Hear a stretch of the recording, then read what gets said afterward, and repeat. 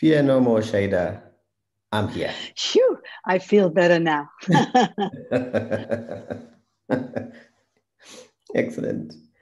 Yeah, 1 second. I was just doing some last minute checks that technology tried to undo. But in the end, we win. The machines shall not reign. Welcome, everyone. My name is Muchiri Nyaggah with the Local Development Research Institute. We are the home of the Africa Open Data Network. Today, we are excited to be hosting this webinar with some amazing people doing some really interesting work on the gender data the financing for gender data. And this is a bit more of a global sense in terms of the work that both organizations do, and I'll let them introduce themselves in just a bit. But the context for today is going to be focusing a whole lot more on Sub-Saharan Africa. So you're very, very welcome. You're going to see that there's a Slido box to the right of your screen. Please jump on that, type in any questions you might have.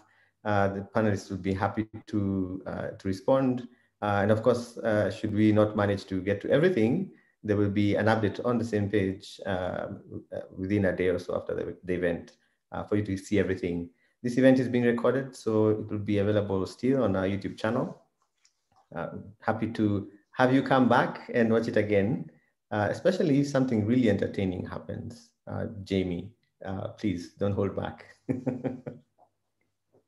So I'm joined, of course, by the amazing team at the Africa Open Data Network. Lynette, Amina, and Victor, turn on your mics and your camera and say hi. Hello.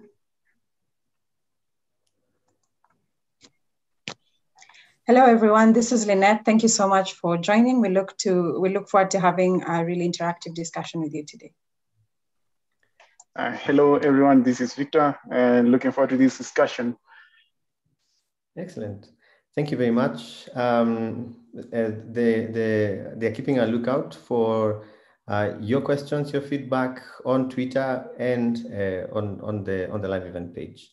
So please do go ahead, jump in there and let us know what you think. So as we get started, let's find out, where are you joining us from? So on the box to your right, there's a little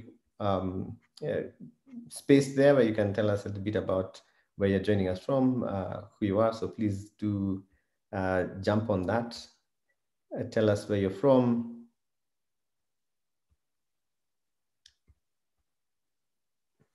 You can see the question is live.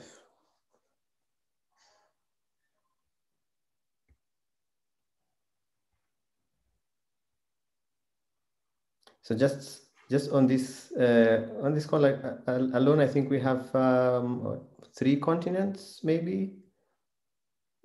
Jamie, where are you joining us from? Hi, everyone. I'm joining you from London today. See, a truly global citizen today. and Shaida, you're joining us from? Hi, good morning, good afternoon, good evening, everybody. I'm joining you from Washington, D.C. Excellent. And of course, the Asian team is in Nairobi. So we have 3 continents covered. So in a while, we'll find out just how much of the planet we have represented on this call. So I see we have someone joining us from France. Welcome, delighted to have someone from proper Europe. Jamie, I'm just saying, they from proper Europe are here. And of course, a number of people from Kenya. I see someone from the UK, of course, and DC. 2 people from the United States. Happy you could join us. I know it's pretty early on the East Coast, so if you're joining us from the US West Coast, I would buy you coffee on us.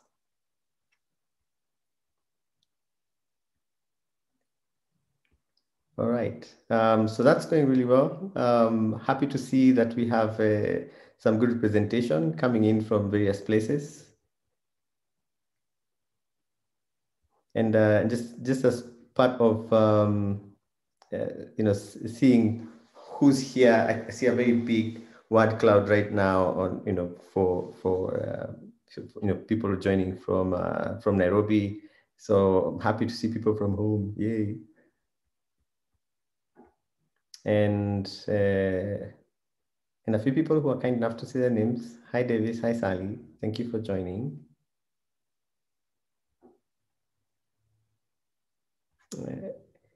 Excellent.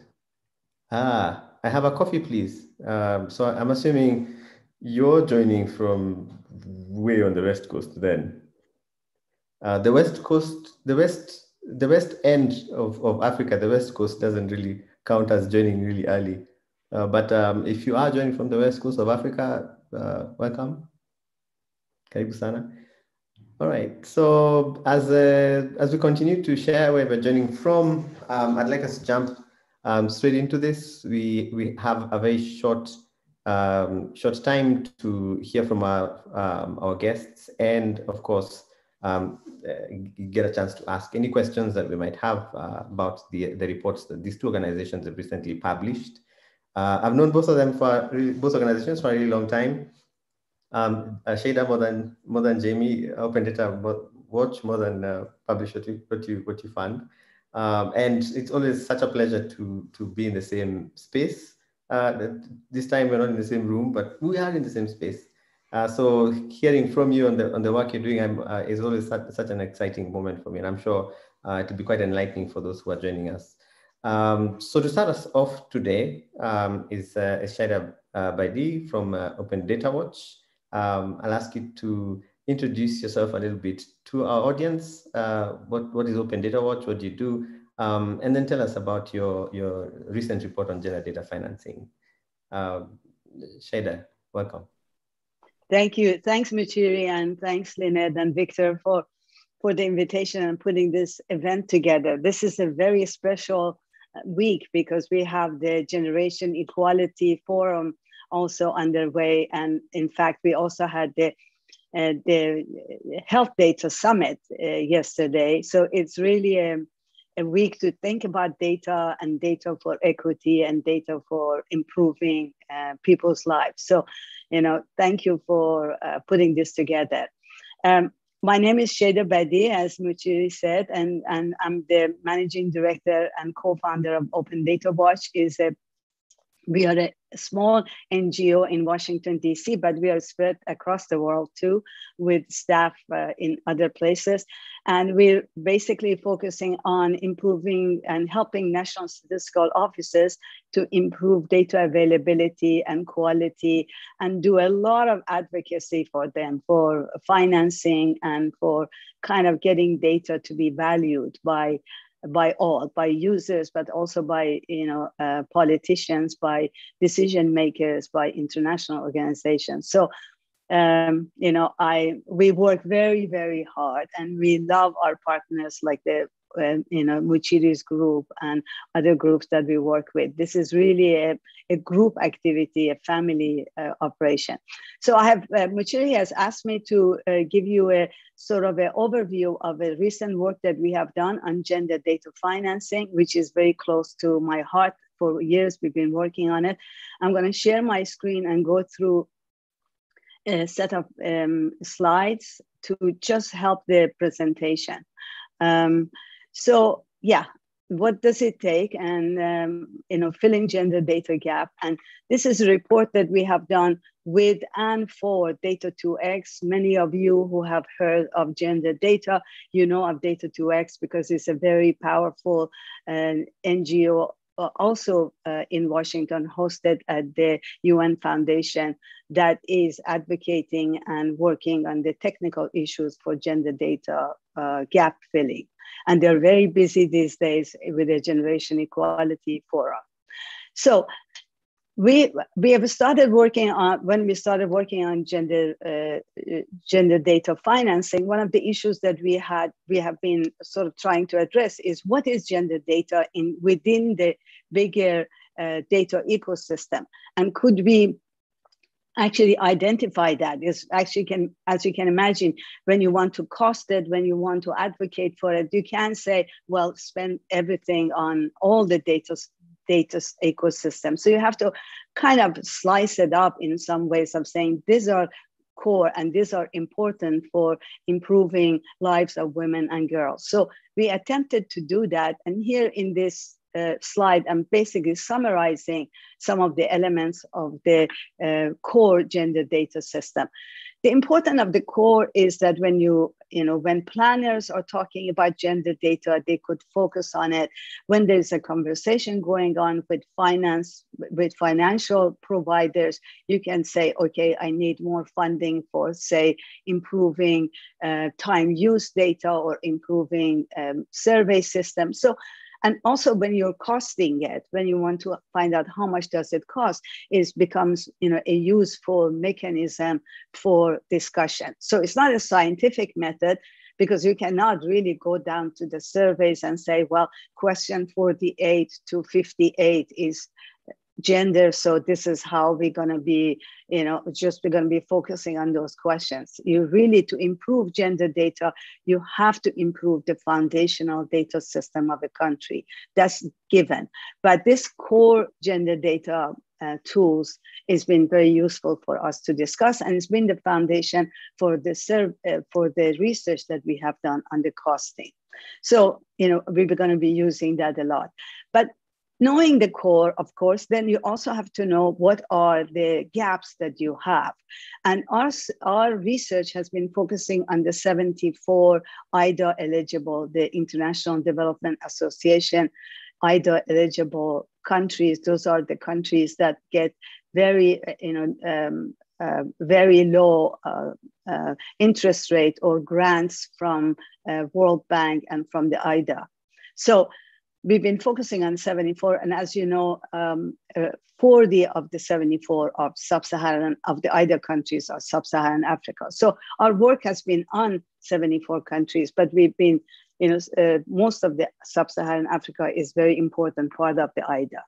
So what are the issues that we have to address? So we've looked at a lot of information on gaps in data. I will not go over everything, but I just highlight a few things for you, because again, conversation about gender data financing has to start by saying what data we need, for what do we need it, and what are the current gaps. So very important to know about countries' gaps. So one of the gaps is, of course, our famous gaps on SDG related indicators, and indicators which we need to have sex disaggregated data. And as we see from a lot of the research that we have done for Sub-Saharan Africa, for Latin America, and for East Asia, we see that we still almost like half of the gender, important indicators that we need are missing. And another interesting thing from this research that we see is that we have looked at both national databases and international databases. And one of the good things which is happening, and is very different from the previous decade, is that national data is improving faster availability than international data. So as you see in Sub-Saharan Africa, if you look at the national databases, there are 47% available, but in the international databases, there are less. When I started my work in data business in I wouldn't say when, well, in late 70s, this was completely a different picture. We only had data from Sub-Saharan Africa in international databases, very few indicators available at national. So this is a good thing that we see improving, but still we have a long way to go. Another gap that we've looked at is in the availability and openness of data. And in here, you will see the availability of data for gender data against non-gender data. And as you see in the orange bar, the gender data is less available than non-gender data. So that already tells us that we have a quick win that we could make. That if we could make data more available and more open, there would be more gender data in the hands of users. So it's already what I'm trying to say is every time you look at your gaps, you look at your weaknesses, I'm always an optimist. That would give you a really good picture of how you can improve and get to where you can make data in hands of users. The two other ways that we have looked at the data sort of availability and issues is look at it by instruments. And as you saw from the core data, gender data, you need a collection of surveys and administrative systems to be able to complete the gender data ecosystem.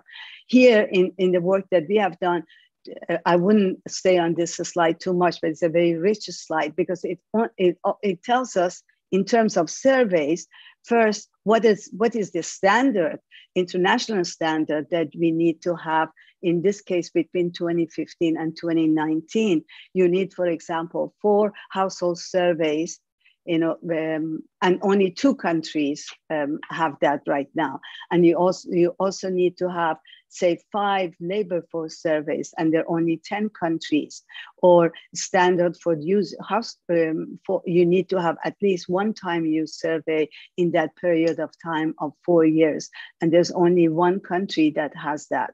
So here's another way of looking at how countries can overcome and look at international standard and sort of see where their weaknesses are and how they can bring themselves up to that international standard.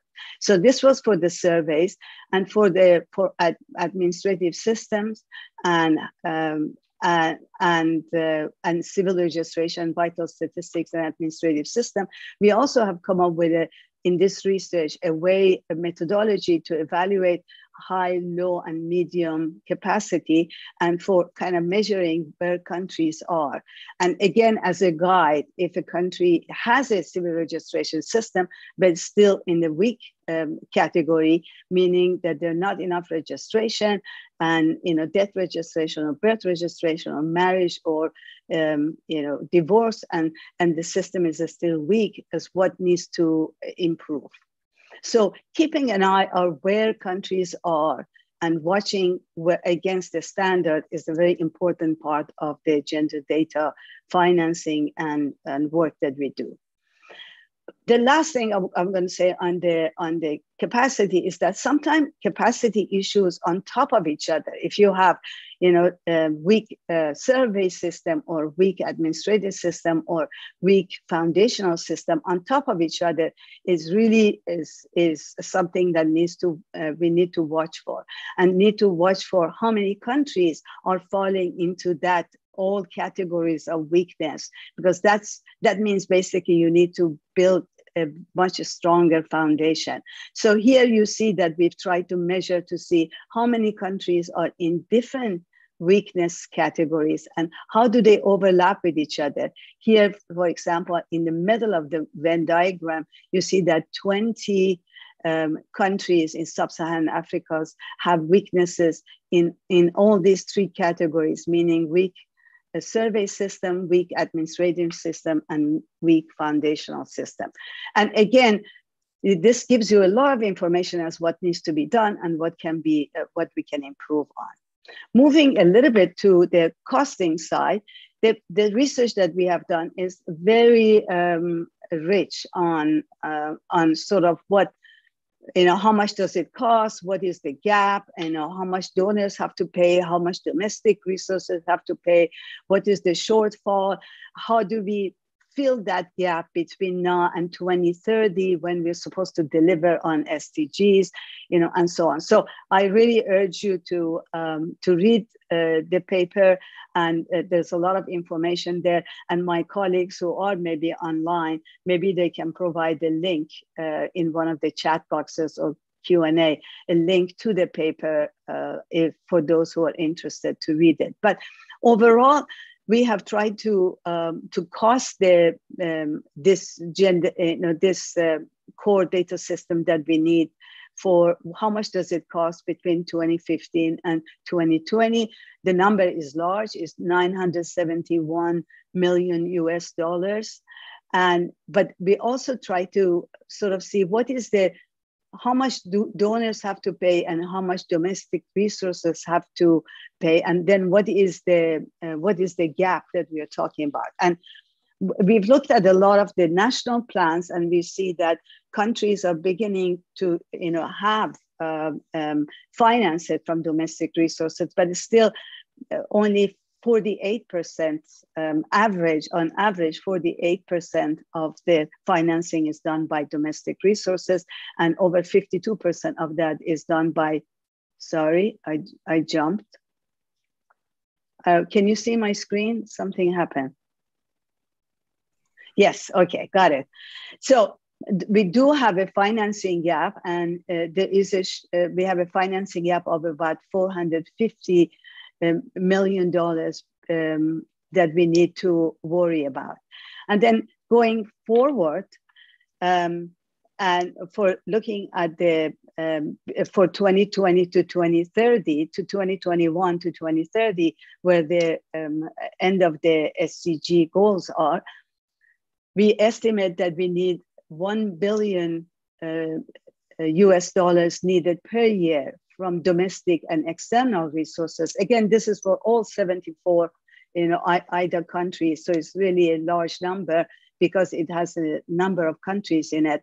And then if you go with the assumption that 48% is financed by domestic financing, then the share of the gap would be $500 million US dollars that's needed from donors per year until 2030. Now, this means if you look at the flows right now, this means basically you have to double your external funding from donors to get to this. So as we see, it's a very important agenda and it's a tough agenda. So, and that's why today's discussions and our advocacy is really important for countries both to increase their domestic, but also external financing. I will not stay on this slide too much, but I just wanted to show you who are the top donors and who are the top recipients of the aid for gender statistics that we are talking about. And our research covered 2014 to 2018.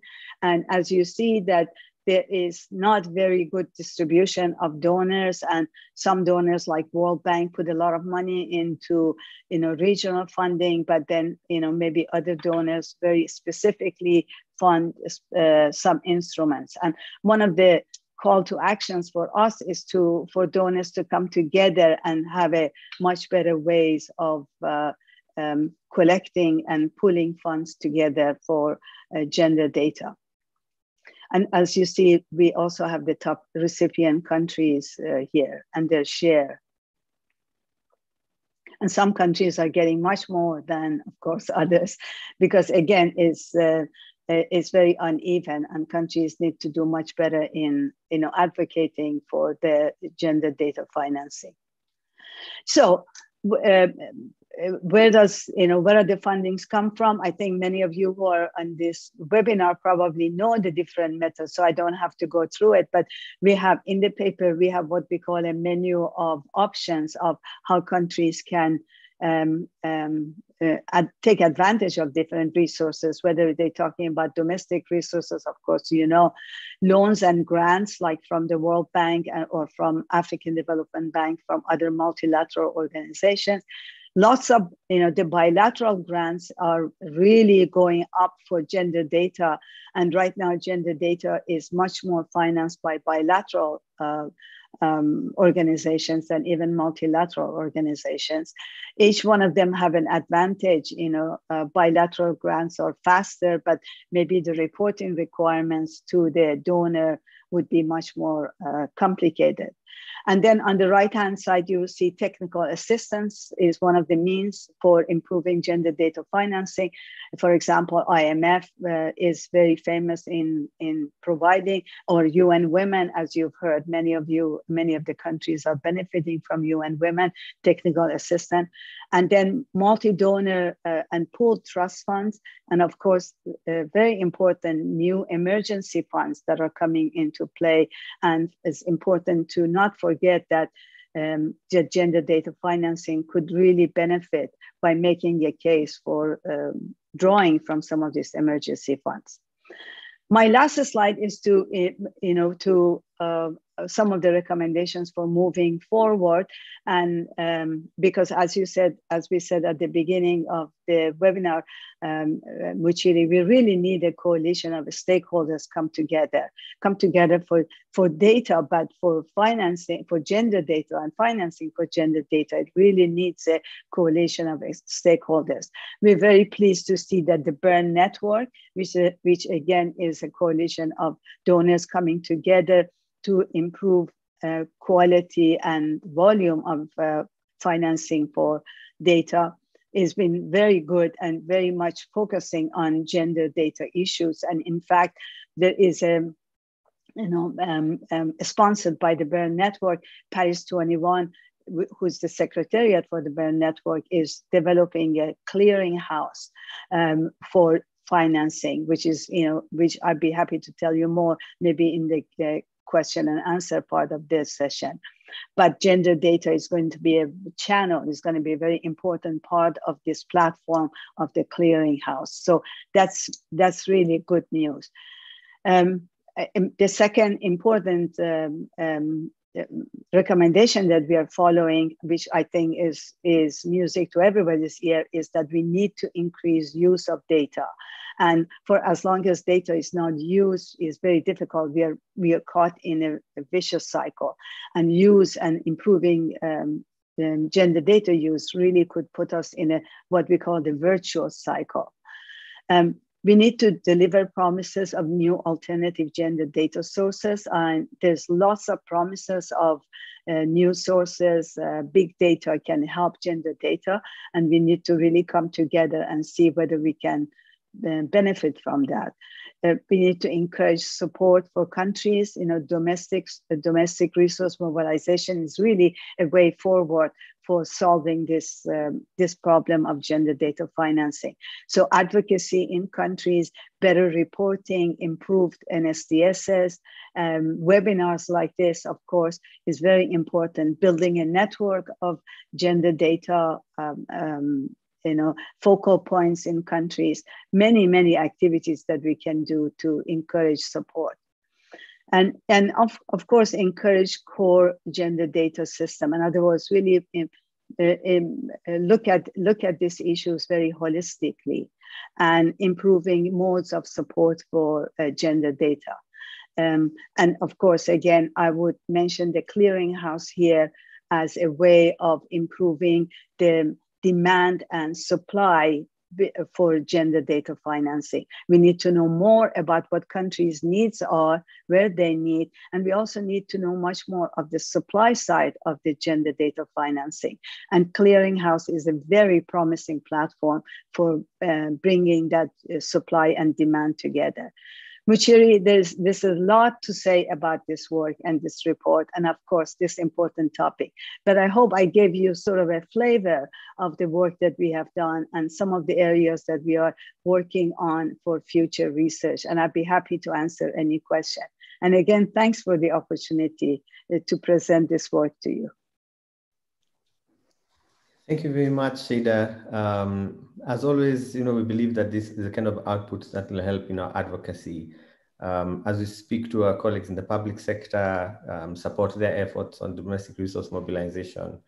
And then, try and continue to explore ways in which we can help our colleagues in the public sector make a really strong case for domestic sources of financing for gender data. Because I think, you and I know, the resilience of a country's critical sources of data for decision making can be very reliant on the extent to which it is funded internally. It keeps you from being affected by the ebb and flow of development finance. That pandemics, for instance, can have an impact on that, and you don't want your critical sources of data to be knocked out of to be made unavailable. Just because your partners are having to scramble and deal with their own crisis. So yeah, it's good to see that remains a big issue. That's made some progress, but I'd be keen at some point, to really unpack this. I know we're talking about it for agriculture, but trying to figure out how do we unpack this at a sector level as well, because there is uneven progress, right? Even in a single country, one sector might be doing really well, mobilizing domestic resources, and another, struggling to make a case and reliant on donor financing. Yeah. You got it. You got the paper, Muchiri. Thank you so much, Shaida. I'm sure we'll have some new questions coming in. I know the link to your report has been shared on the Slido. If you've not seen it, you can find it on the Open Data Watch website, but it'll also be shared in the course of this meeting again. So if for all of you online, you can see on the Slido a question about what kind of issues you're working on. So go ahead and share that. I can see we have a few people working on climate change who are in the room today, and of course that's a very gendered issue. Impact of climate change adversely affects women and girls more than it affects men, but it does affect everyone. And I can see digital inclusion is mentioned there, and of course gender data is one of those areas that has been mentioned. So it's glad to hear. And as we listen to the next presentation, if you have any questions, please do put them in the chat. We'll be happy to pass those along to our colleagues from Open Data Watch and Publish What You Fund.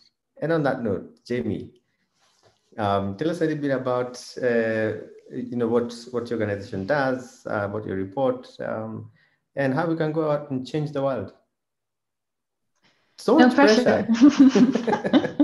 Thank you so much, Muchiri, for inviting me to speak here. And thank you to the team, Victor, Lynette, and Amina. I also want to just express that it's such a pleasure and privilege to be here at this specific platform, which we really think is doing great work, the African Open Data Network, and also a real pleasure to be on the panel alongside Shaida, who we really admire, and we really enjoy the work of Open Data Watch. And a lot of our findings, which we'll present in my presentation, are very much in line with what Shaida was talking about. So I'm sure we'll have a very fruitful discussion and see how our work on gender data and also gender financing data is very closely related. So I'll share my screen. As mentioned, I'm based in London and I work for Publish What You Fund. And I lead our gender financing project. We started this 2 years ago, a little under 2 years ago, to really seek out, in 2015, when we created these Sustainable Development Goals, a lot of governments have agreed that achieving gender equality is essential, not just as a standalone goal, but also it's integral to achieving many other development goals. And with that, they also agreed to increase investments in gender equality. So our work was really focused on how can we track these investments and how can we really see the impact of these investments by donors and governments. So with our gender financing project, we actually have 2 organizations leading this. We have Publish What You Fund, and we're the global campaign for aid and development transparency. Most of us are based in London, but we also have colleagues in the US, Kenya, and Bangladesh. And we have our sister organization in the US called Friends of Publish What You Fund, and they focus on improving the transparency and effectiveness of US foreign assistance specifically. Now, of course, we don't just work alone. Our gender financing project has 3 case study countries where we conducted research in Kenya, Nepal, and Guatemala.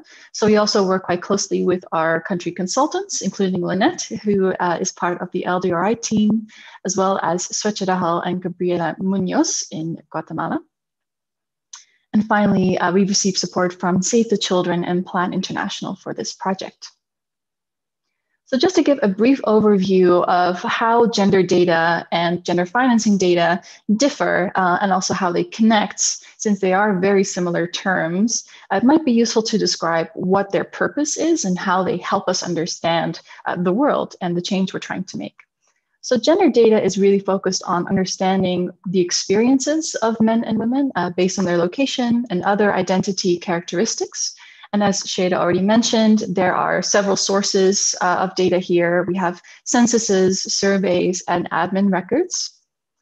And for gender financing data, the purpose of that is really to understand donors and governments' efforts to improve the experiences of men and women and to achieve SDG 5, or Sustainable Development Goal 5, which is to achieve gender equality.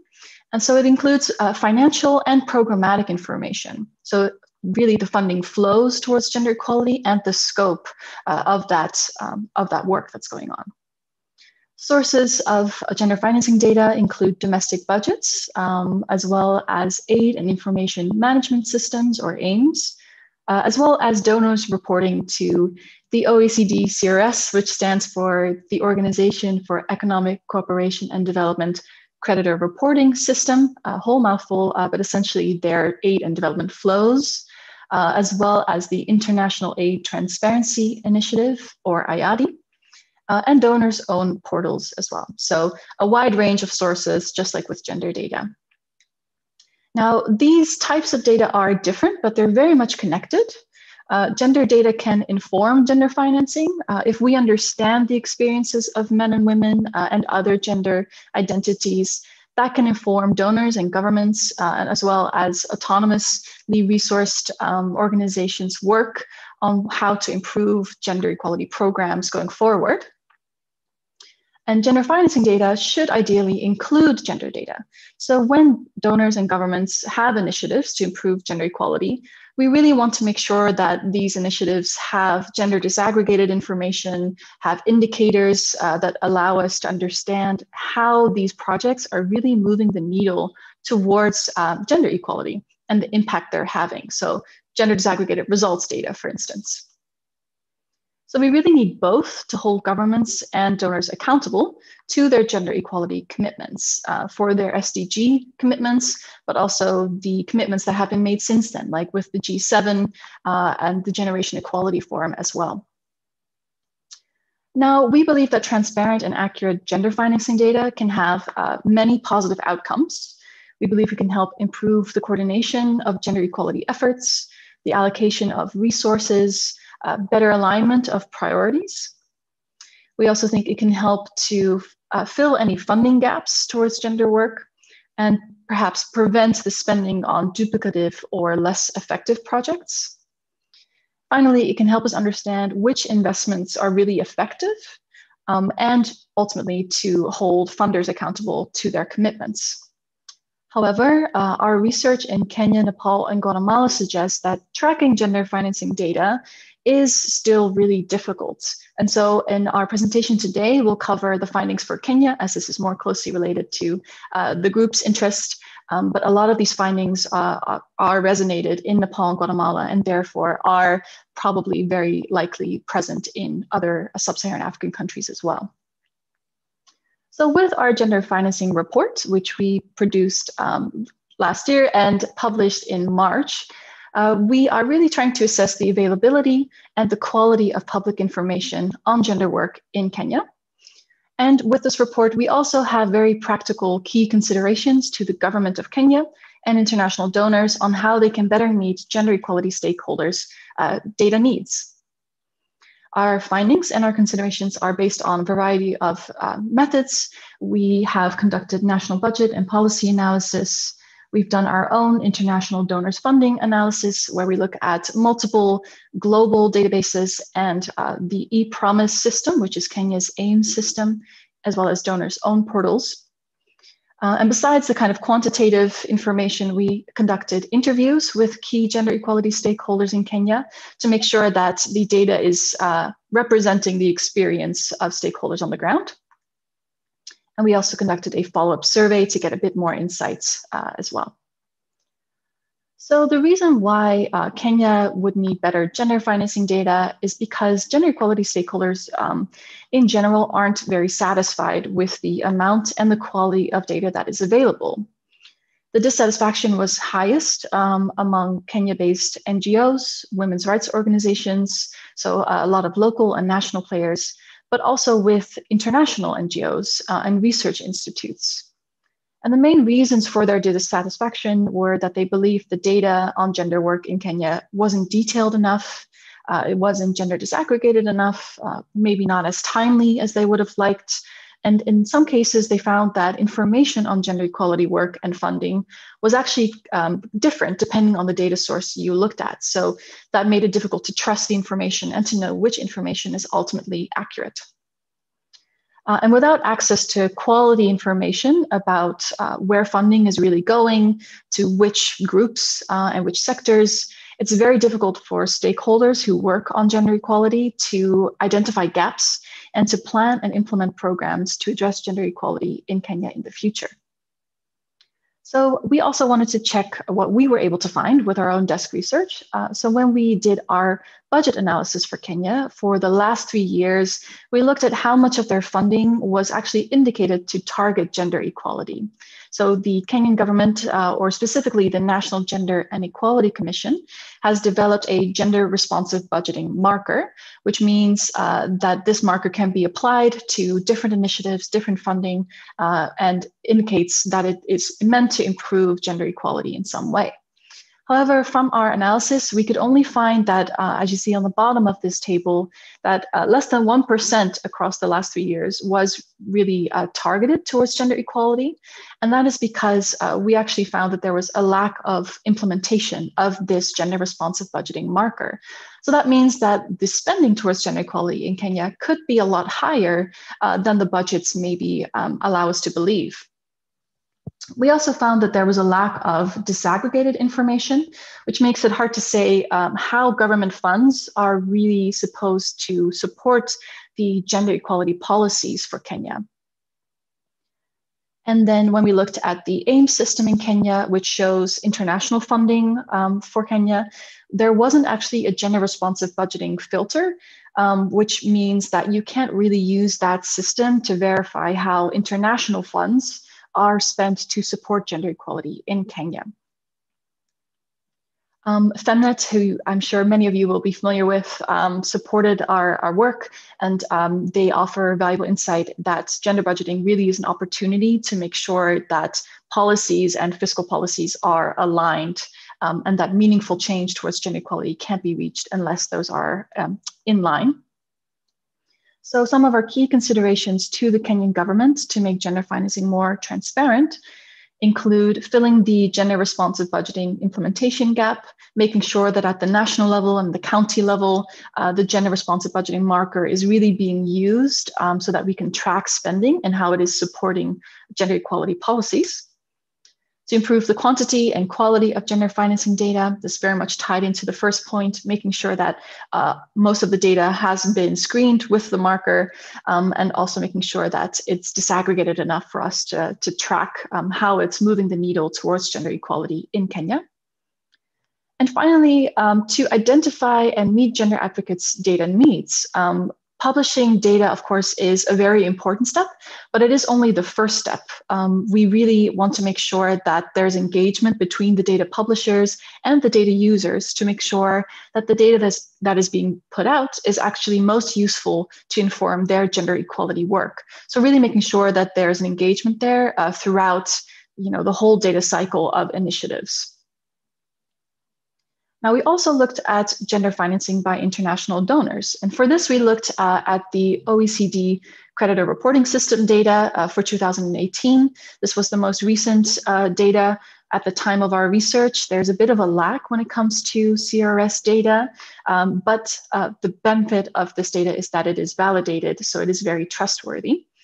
And when we look at the total funding for Kenya and how much of that is targeted towards gender equality, we actually see that about a fifth of donors' funding that was reported to go to Kenya is dedicated to improve gender equality in some way, which is great. However, there are different levels of priority for gender equality. So for instance, if funding is marked to be significantly targeted towards gender, that means one of the objectives of the activity is to improve gender equality.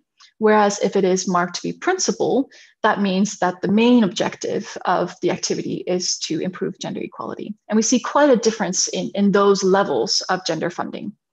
We found that only 3% of donors' funding for Kenya has gender equality as the main objective. So this suggests that gender funding might be mostly gender mainstreaming, but not have gender equality as the main purpose of an activity. If we break the gender financing down, so the significant and the principal gender funding, we have some other trends that show us what donors' priorities are and how they're funding gender equality work. We see that donors' funding for gender really comes in the form mostly of ODA grants and short-term project-based work rather than, say, core funding. It mainly goes to NGOs based in donor countries rather than, say, NGOs based in Kenya itself. And of the 33 sectors that receive gender equality funding in Kenya, the most popular one is reproductive health. And the most popular subsector, or the theme, if you will, is STD control, which includes HIV/AIDS prevention. And less than 2% of donors' gender financing goes to women's rights organizations or gender government institutions like the NGEC or the Gender State Department, and ending violence against women and girls in Kenya. So we know that these two themes are crucial in making sure that we have transformative and sustainable change in gender equality. But unfortunately, a very small amount of all gender financing actually is targeted towards these objectives.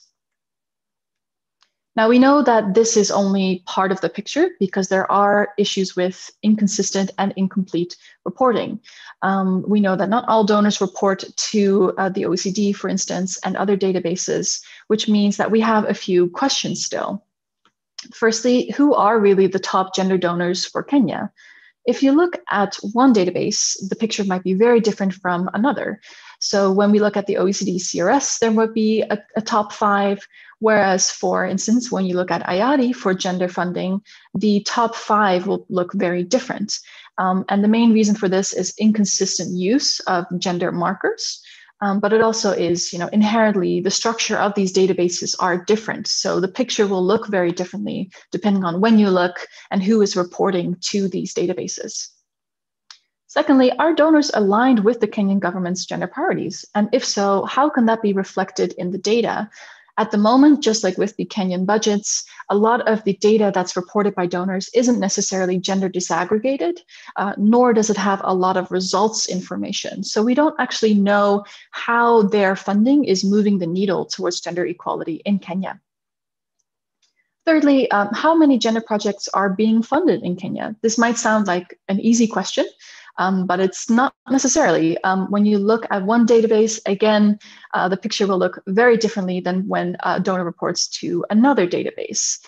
So we know that these donors report to both, but unfortunately, they don't necessarily use the gender marker consistently. And we know that different teams might be responsible for reporting to different databases. So there is a chance of having a disconnect between the reporting, depending on the platform. And finally, one question we have is, more about the qualitative information that you might expect. So who are these projects really targeting? Are they targeting women and girls, adolescents? Are they targeting maybe LGBTQ+ people or other people on the gender identity spectrum? What efforts are donors making to make sure that their projects aren't reinforcing gender equalities? Have they conducted gender analyses? And if so, what did they find? And ultimately, what impact are they having? What are the results? How are they really making sure that their projects are learning, from their work, and making sure that we can share those lessons with other organizations, and ultimately together make sure that the next programs have been informed by those lessons. We also know that there are some things missing from these data sets. We know that local gender equality stakeholders often have insufficient capacity to collect, manage, and publish data on their gender work and report to these global databases. We know that the impact of COVID-19 is still not being reflected enough in the data. There are time lags with this data, so we need to wait a little bit to make sure that we're identifying the trends and the impact of COVID-19 on gender funding and gender work. We know that there are other actors that fund gender equality, but not necessarily report to these databases. For instance, private foundations, humanitarian actors, INGOs, development finance institutions, and even international women's rights organizations or women's funds, they're less likely to report to these global databases, which means that we know that there's an incomplete picture being shown.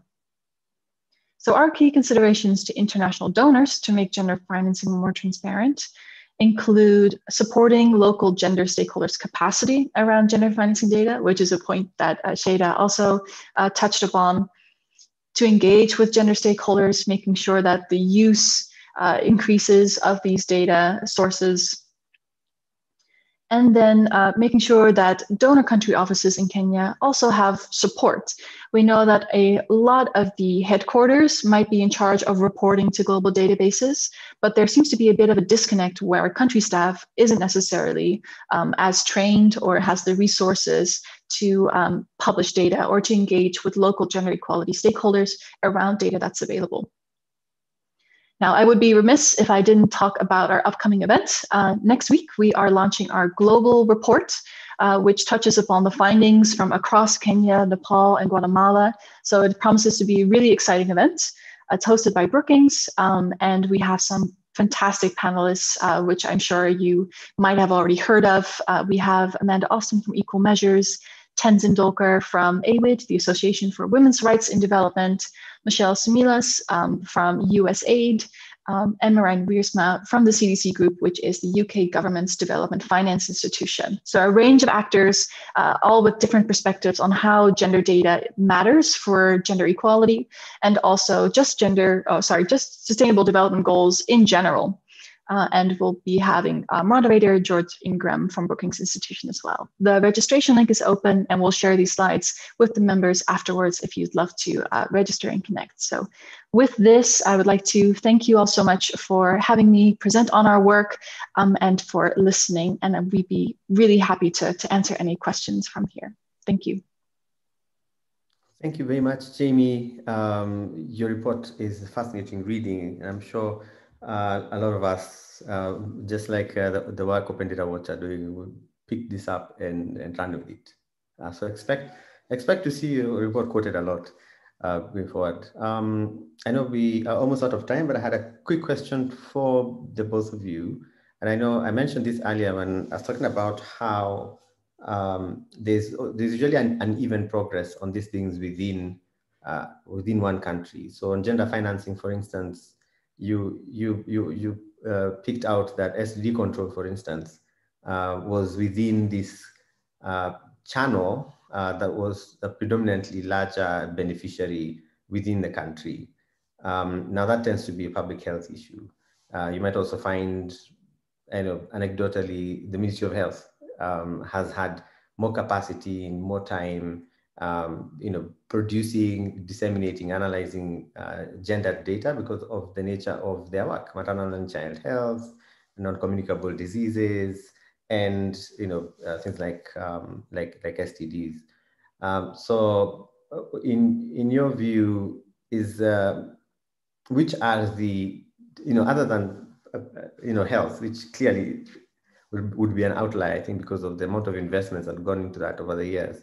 Are there any other sectors that kind of pop up for you as either being very good at mobilizing financing for gender-related work, as well as mobilizing financing for gender data to measure progress on where this other money is going? Maybe we can start with you, Shaida.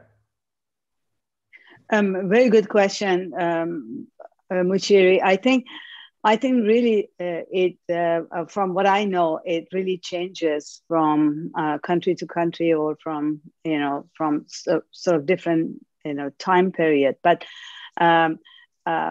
overall, I think what I see is that there is not a very clear articulation of the demand side.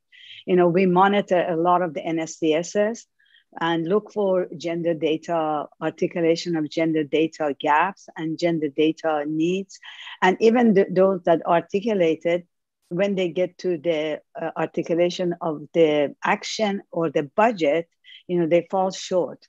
So, so I think there's an overall improvement lift that's needed for better planning and better budgeting and making a better case for gender data. That's overall what I see from the NSCSs and plans. But also from kind of some sectors, as you said, are absolutely better. Sometimes in some countries, agriculture sector make better case for, for sort of getting into gender data. In some cases, labor force surveys are improving for, adding a module on time use survey to measure the paid, unpaid, workers. So it also very much depends on the sponsors of those surveys, both at the international level, but at the national level, as how that improving or introducing gender data into these instruments is introduced internationally and then sort of built in nationally into international plans. One thing that I really welcome is this new plan for, or the new call for integrated national data system, which we've seen also in the WDR, the INDS, integrated national data system, which brings all the different ministries and all the different organizations together to think together. And if we could benefit from that for gender data, it would be really great. And if we could pilot it in a few countries, a lot of countries now are thinking about doing that. So if you can, put your power behind that and put some energy into building integrated system, that would be terrific. Finally, I think, Muchiri, this clearinghouse that we are talking about, which tries to balance between the information on the demand side and information on the supply side, could help with this unequal nature of investment that you're talking about at the country level. Because this unequal investment is, unfortunately, is going to cost for the system. It's almost like, your roof is leaking, but you're spending all your money on a new microwave, in the kitchen. So gender data financing is your roof leaking. And the longer you wait, the more it's going to cost you. And just fixing other things in the house doesn't fix your roof. So that's my analogy of how can we balance investment for what's really needed. I stop here. Thanks. Oh, thank you, Shaida. Absolutely true. Jamie? Thank you, Muchiri. Definitely agree with Shaida there. Perhaps I can touch upon, the unequal investments, as Shaida say, they're not just in sectors, but also in who receives the gender financing, right? And who is actually able to collect, publish, and share data. So we know that a lot of women's rights organizations and feminist movements and national and local NGOs, those are the ones that, they have the least capacity to engage with data. And we know that these are very transformative actors in improving gender equality. So there are fantastic initiatives to try and address this. So we have, initiatives like UN Women, as Shaida mentioned. We have Equal Measures, who's doing fantastic work to improve gender data capacity. But we also have Government of Canada, SIDA, which is the Swedish government.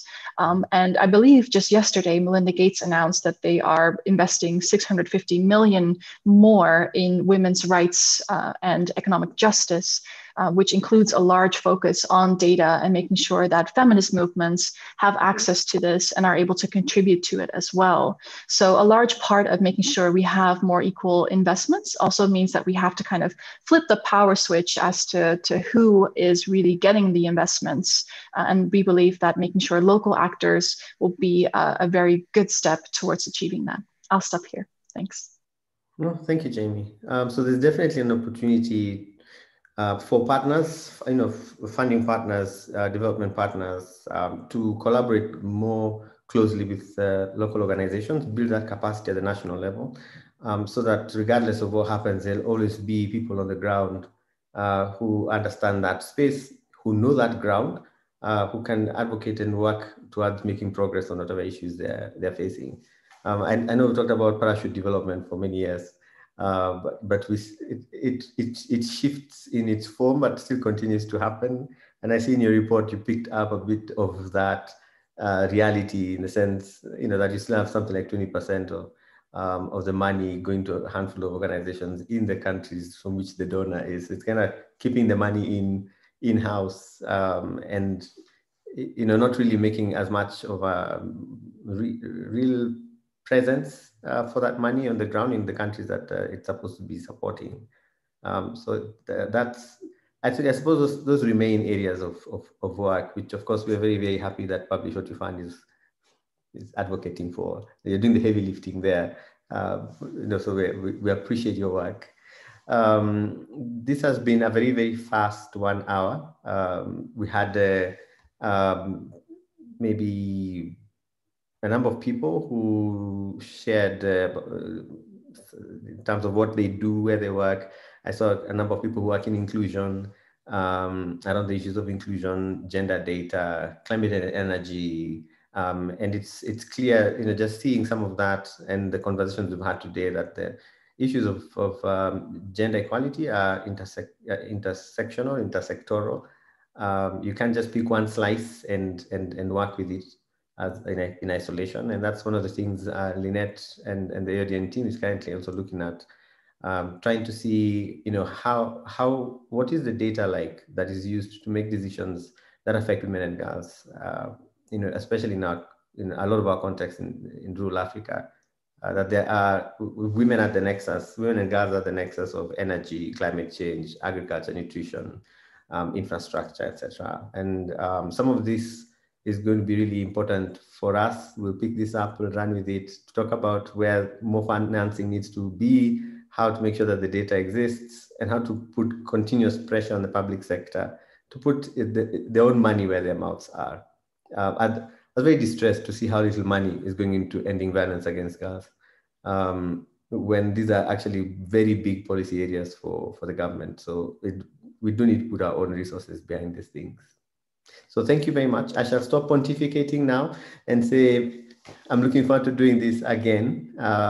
Thank you, Shaida, Open Data Watch, Jamie, Publish What You Fund. Happy to do this again, looking forward. And of course, a very big thank you to the AODN team for putting this together, Lynette, Victor, Amina, our own in-house superstars who make LDRI look really, really good. So with that, I'll say adios, enjoy whatever is left of your day, and see you again real soon. Thank you all. See you soon, Muchiri. Thanks, Lynette. Thanks, Victor. Bye, Jamie. Thank you, everyone. Goodbye. Thank you. Bye-bye. Bye. Thank you and bye.